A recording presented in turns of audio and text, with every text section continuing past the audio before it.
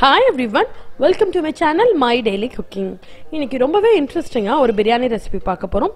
அப்படியே மட்டன் கீமா பிரியாணி ஓட அசல் டேஸ்டோட இருக்கக்கூடிய சோயா கீமா பிரியாணி எப்படி பண்றதுன்னு இந்த வீடியோக்குள்ள போய் பார்க்கலாம். அதுக்கு ஒரு 2 கப் அளவுக்கு சோயாவை ஆல்ரெடி நான் வேக வச்சிருக்கேன். சோ அது நல்லா ஆறுனதுக்கு அப்புறமேல இந்த மாதிரி அதோட தண்ணி எல்லாம் சுத்தமா நம்ம புழிஞ்சு எடுத்துக்கலாம். இது தண்ணி வந்து நமக்கு ஒரு டிராப் கூட இருக்கக்கூடாதுங்க. அப்படி இருந்ததுன்னா சோயா வந்து கொஞ்சம் கசப்படிக்க ஆரம்பிச்சிடும். அதனால முடிஞ்ச அளவுக்கு அந்த தண்ணி எல்லாமே கம்ப்ளீட்டாக வந்து இப்படி புழிஞ்சு எடுத்துட்டு ஒரு மிக்ஸி ஜாரில் போட்டு ஒரு 2 பல்ஸ்க்கு மேலே வேணாம் 2 பல்ஸ் மட்டும் போட்டு எடுத்துட்டிங்கன்னா பர்ஃபெக்டாக வந்து கீமா ரெடி ஆகிடும். உங்களுக்கு பல்ஸ் கொடுக்க வேணான்னா நீங்கள் கையிலேயே வந்து லைட்டாக நசுக்கி விடலாம், அதுவும் பர்ஃபெக்டாக வரும். இப்போ நான் ஒரு 2 பல்ஸ் மட்டும் விட்டுட்டு நான் காமிக்கிறேன். இப்போ பாருங்கள், சூப்பராக கீமா ரெடி ஆயிடுச்சு. ரொம்ப அரைச்சிங்கன்னா மாவு மாதிரி ஆகிடும்.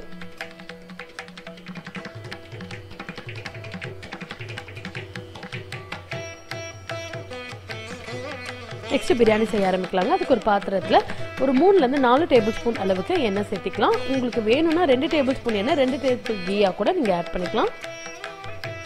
எண்ணெய் நல்லா காஞ்ச உடனே ஹோல் கரம் மசாலா எல்லாமே நம்ம இதில் ஆட் பண்ணிக்கலாம்.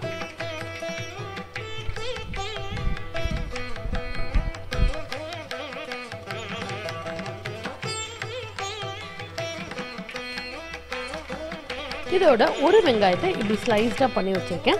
அதையும் இதோட ஆட் பண்ணி நல்லா வந்து வதக்கிக்கலாம்.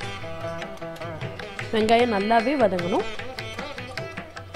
வெங்காயம் இன்னும் வேணும்னா நீங்கள் ஆட் பண்ணிக்கலாம். எனக்கு இதுவே போதும்னு தோணுச்சு. அதோட 2 பச்சை மிளகாயை நல்லா கீறி வச்சுருக்கேன். அதையும் இதோட ஆட் பண்ணி நல்லா வதக்கிக்கலாம்.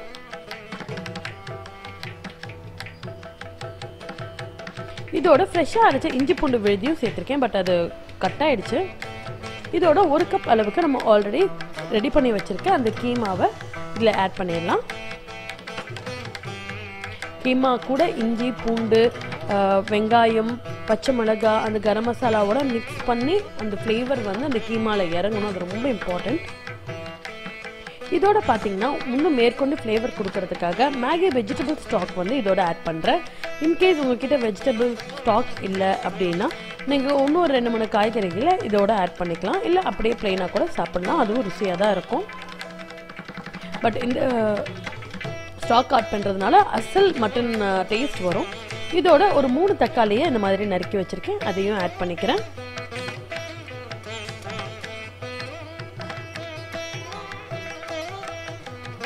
இது நல்லா வதக்கிக்கலாம்.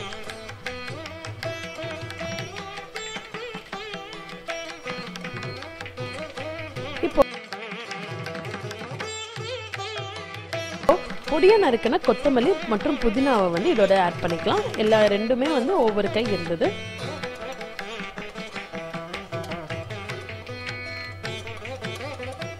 தக்காளி நல்லா மசீர வரைக்கும் நம்ம வதக்கிட்டு இருக்கணும்.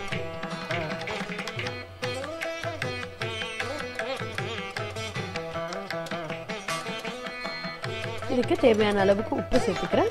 உப்பு பார்த்து சேர்த்துக்கோங்க, ஏன்னா நீங்கள் ஸ்டாக் யூஸ் பண்ணிங்கன்னா ஸ்டாக்கில் ஆல்ரெடி உப்பு இருக்கும். இதோட இதுக்கு தேவையான அளவு மிளகாய் தூளும் ஆட் பண்ணிக்கிறேன். இப்போ நல்லா மிக்ஸ் பண்ணி இதோட ஒரு 3/4 கப் அளவுக்கு தயிரையும் சேர்த்து அதையும் நல்லா மிக்ஸ் பண்ணிக்கலாம்.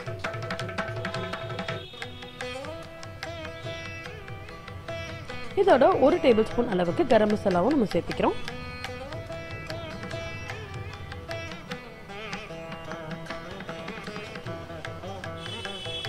மூடி போட்டு ஒரு 10லேருந்து 15 நிமிஷம் வரைக்கும் நம்ம இதை அப்படியே வேக வைக்கணும். இப்போ பாருங்கள், எண்ணெய் பிரிஞ்சு அருமையாக கீமா வந்து வெந்து இருக்கு. ஆல்ரெடி நம்ம வேக வச்சதுனாலும் இந்த மசாலா எல்லாம் இறங்கி ஒரு நல்ல ஒரு அரோமேட்டிக்கோட வெந்திருக்கு. இப்போ 1 கப் அளவுக்கு பாஸ்மதி ரைஸை இதோடு சேர்த்துக்கலாம். இது வந்து வெறுமனே கழுவுனதுங்க, ஊற வச்சது கிடையாது.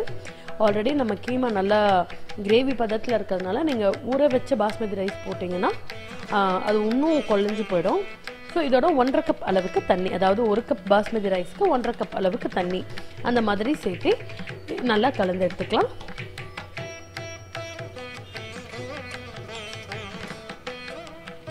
இப்போ இதை மூடி போட்டு வச்சு ஒரு 10 நிமிஷம் கழிச்சு பார்த்தீங்கன்னா 3/4 பதத்துக்கு நல்லா வெந்திருக்கும். ஒரு கலரிக்கலாம்.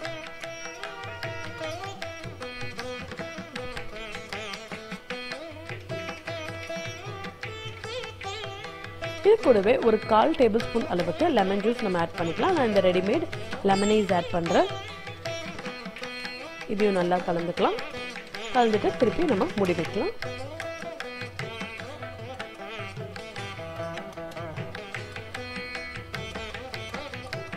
இது ஒரு 10 மினிட்ஸ் கழிச்சு பார்த்தீங்கன்னா அருமையான கீமா பிரியாணி ரெடி ஆகிடுச்சு.